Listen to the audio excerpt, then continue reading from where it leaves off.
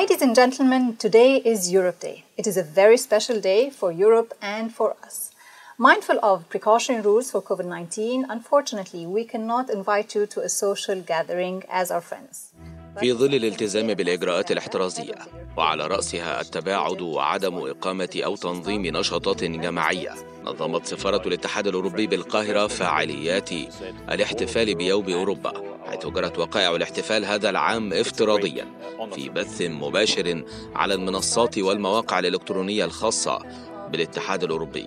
وتنظر أوروبا إلى هذا الاحتفال السنوي على أنه مناسبة للسلام والوحدة في أوروبا، وتحتفي به كل دول الاتحاد الأوروبي في 9 مايو من كل عام، كونه التاريخ الذي شهد اللبنة الأولى لمنظمة أوروبية ضرورية لحفظ السلم. Egypt is certainly a key country in the southern neighborhood, and we have enjoyed for many years close relationship with Egypt, and we enjoy this relationship on many levels, on foreign policy levels and cultural levels, and many different ways of cooperating.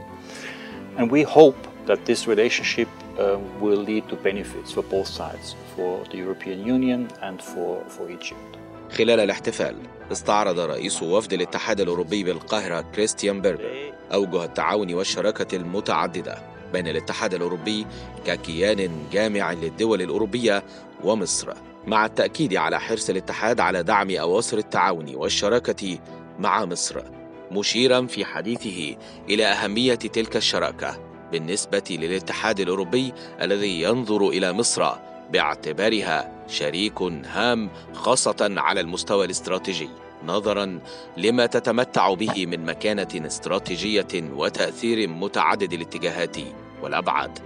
المسؤول الأوروبي كان محددا في وصف مصر بأنها دولة محورية في الجوار الأوروبي، وتربطها علاقات قوية تقوم على المنافع المشتركة مع الاتحاد الأوروبي.